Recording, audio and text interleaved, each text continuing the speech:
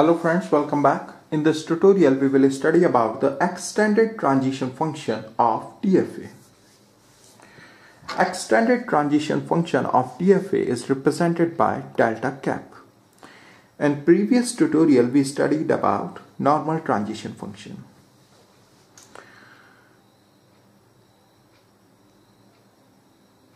Output of normal transition function describes where the machine would be after reading an input symbol, after reading a single input symbol from the current state. But in extended transition function, second argument of extended transition function is a string of input symbols, and its first argument is present state. Its output would be the state in which the machine would be after reading the string of input symbols from the present state. Now see this. Output of extended transition function for state Q1 and a string of input symbols W is Q2. It means when the machine is in state Q1, right, and it reads a string of input symbols W, it will jump to state Q2. This transition function is different from normal transition function. Normal transition function gives the transition for single input symbol, and extended transition function gives the transition for a string of one or more input symbols, right?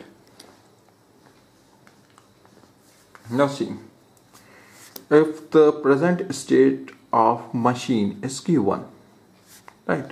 Machine is in Q1 state and it reads a string of input symbols W, and after reading this string of input symbols W, it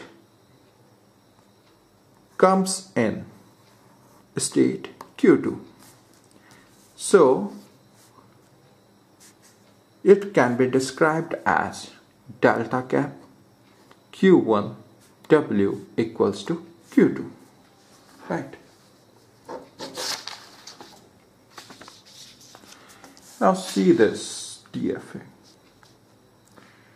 Its initial state is Q0 and its final state is Q3.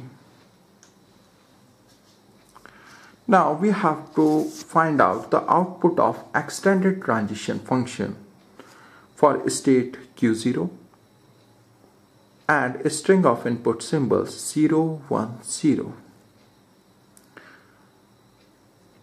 Its output would be the state in which the machine would be after reading the input symbols string 0, 1, 0 from state Q0. Now the machine is in state Q0. So we have to find out its output. We have to find out where the machine would be after reading this string of input symbols. See, present state is Q0. First it will read the first input symbol of this string, that is 0. After reading 0, when machine is in state Q0, it will jump to state Q1, right? Now after reading 0, it has come in state Q1. Now it has to read second input symbol of this string, means it has to read input symbol 1.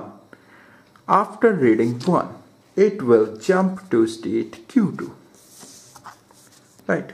Now the machine is in state Q2.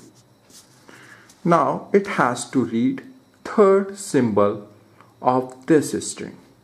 It means now it has to read 0.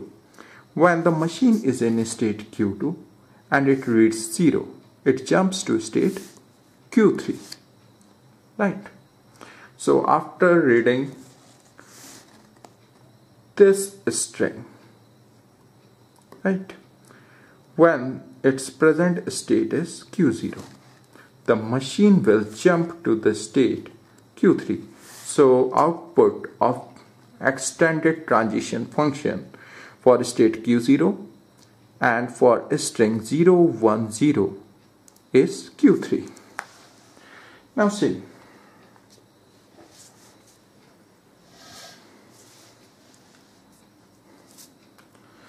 if the output of extended transition function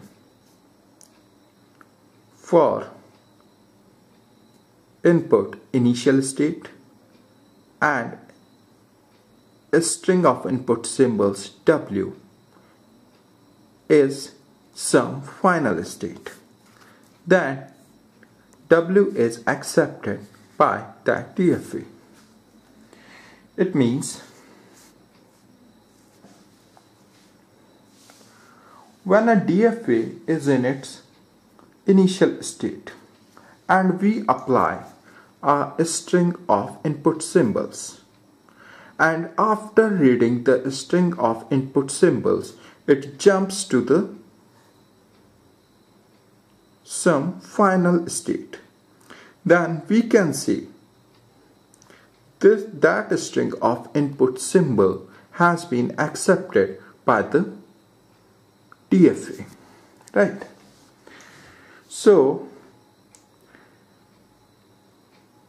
a string is accepted by DFA when it drives the DFA from its initial state to any one of its final state, right? Now the set of all strings accepted by the finite automata is the language of that finite automata.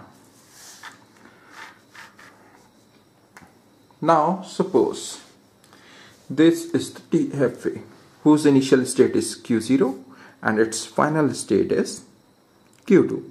Now we have to find out whether the string 010 is accepted by this DFA or not.